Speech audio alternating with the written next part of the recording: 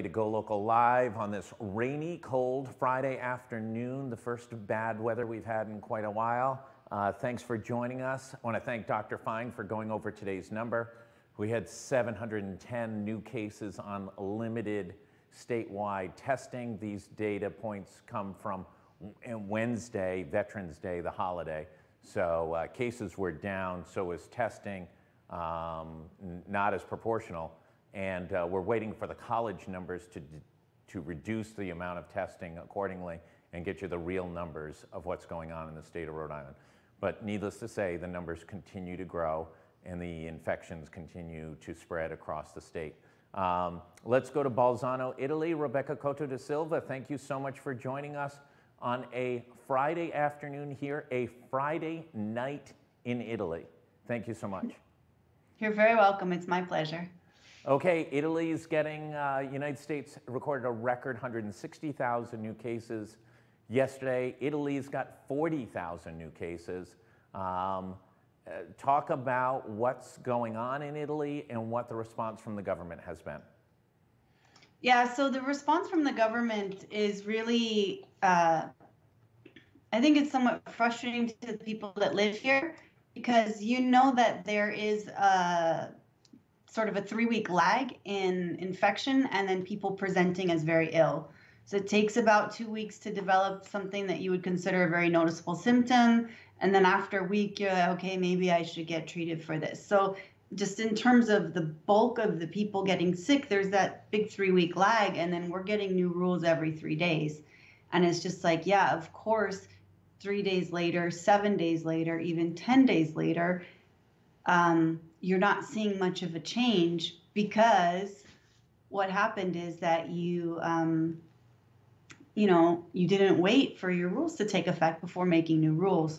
So we actually have lots and lots of different rules now. Nationally, we're classified into 3 zones, yellow, orange, and red. And then,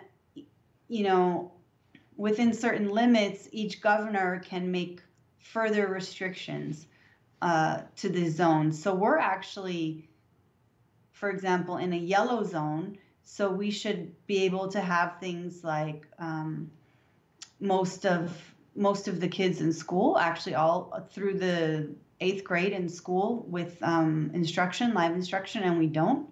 As of next week, there's a week off of school for everyone, except students with special needs and children of high need workers. So that's one of those things where, Italy says, yes, you're in a yellow zone, you can operate schools. And our governor says, no, it's too much. Some things that do seem to apply pretty much nationally are a curfew from 10 to 5. I think I mentioned before that they said all bars have to close by a certain hour, so they'd close for an hour. So now there's a full curfew from 10 to 5 for yellow and orange, and then I believe red zone people can't even leave the house at all. We're back to signing out the paper and declaring it. The city where I live, Bolzano, is actually we're all in a red zone now, but before Bolzano was declared a red zone before we were. And so I've been down there, I think, every day this week because I've had pressing business. And so I've had to do that declaration and, I've had to go out with a justification of necessity, urgency, work, or health. So things are pretty tight here, yeah. Specifically. What's been the reaction, to folks in Italy? This is the big second wave, and how are folks dealing with it? Do they see that it's important to public health, or are they, grimacing at government intervention? Yeah, well, one thing that's happening is you just kind of feel like there's sort of a moving target. So we've got these huge numbers today. We had 250,000 tests. And a couple weeks ago, we were doing 70,000 tests a day. And so if you have the same rate of infection from 70,000 tests a day to 250,000 tests a day, that's a lot more. That's 3 times more. And so you get people, saying, oh, these raw numbers are so bad. And then you have other people saying, so for example, in my province, it was test everybody. You need to walk through the hospital doors for whatever reason. You're going to do your eye exam. You're going to get an ultrasound. Whatever reason you're using this public health test system, you're getting a test. So our numbers really went up. And then they changed the rule to only people who are symptomatic get a test, which means almost nobody is getting a test. And so then we get this thing, 1 out of 2 people in the region are being tested, are testing positive. And so it's just like, you just have this sense of, we really don't know how bad the crisis is. And nobody's really saying, okay, what's our bed capacity? What's this capacity? What's that capacity? And so people are upset. I think you saw weeks ago, there were riots. And it's just one of those things where you just really don't know what's happening. And the rules change every day. Yeah, and, right. Like the school closure that's happening now was supposed to be a 2-week closure. And then I think Italy rattled its saber a little bit and said, well, you can't deny people their rights to say, okay, 1-week closure. So what's actually happening here is kind of interesting. They're going to do a mass test next weekend, and everyone has to get tested, basically. And as of now, if you refuse to get tested or you don't show up, you can't work anymore. You won't be able to do your job. So that's something that's obviously probably going to take around in the courts. There's going to be a challenge to that, I think. But that's one thing. We've got curfews.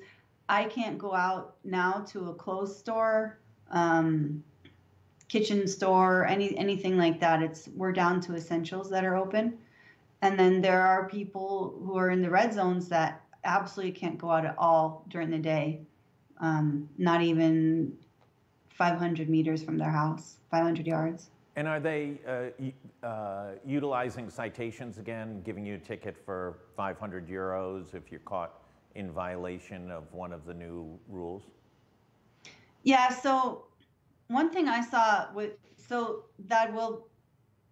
it's 400 for the first time, I think 500 another. It scales up the more tickets you get. That's real money, just for purposes of U.S.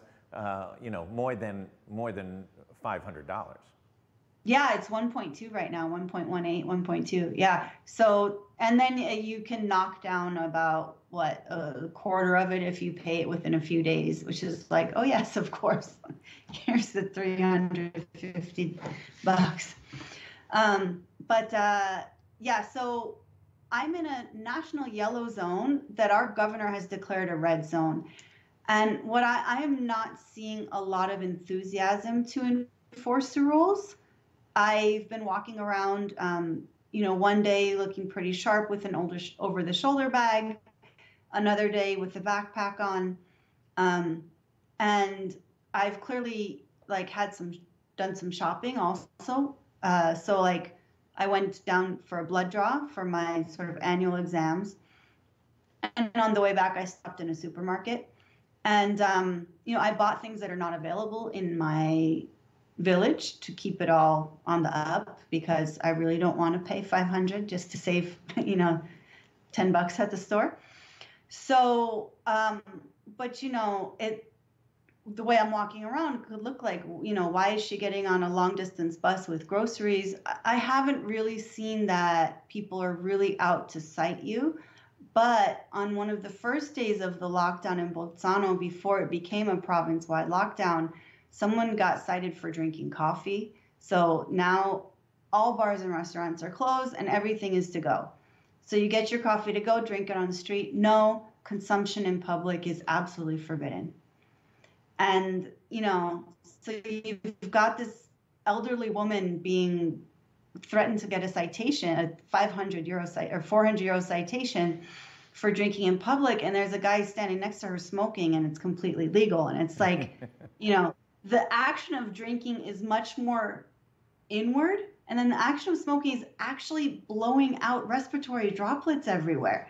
Right, and no And mask. it's, yeah, yeah. And so it's like, and you've said that people can't even, and Italians don't really have this habit of eating on the go. But if you shut the bars and they want their morning coffee, you're going to drink it on the go. And so it's just one of those things where I think that they got such bad press for that. And it was just like, okay, um, let's be reasonable. But the rules and the tickets are real. So it's one of those things that I went down Tuesday for a medical reason. That medical reason, I went down on Thursday to pick up my residence permit.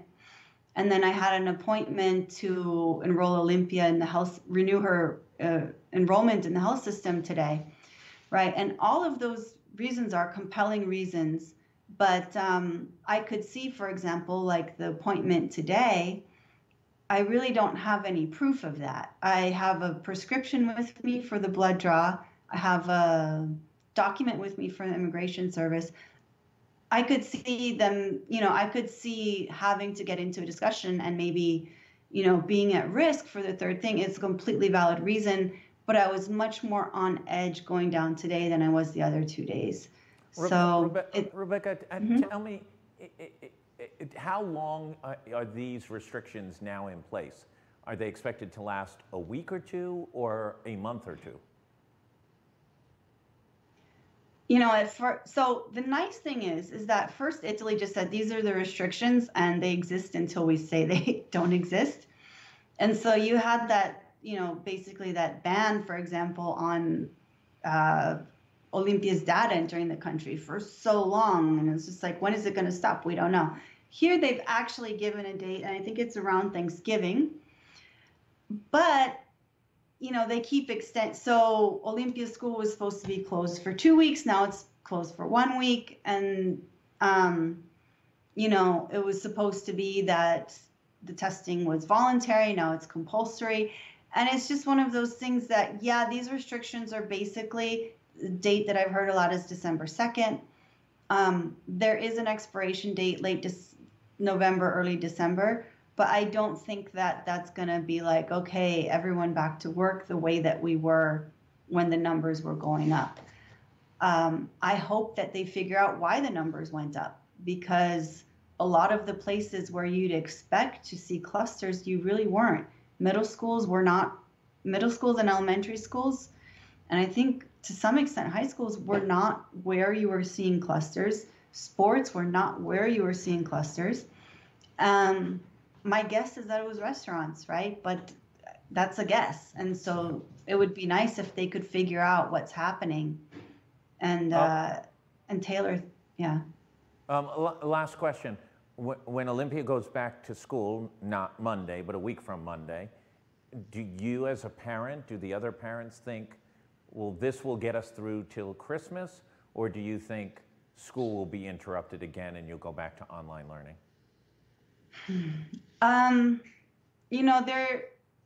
They've got this big test that they're going to do for everyone at the end of the weekend.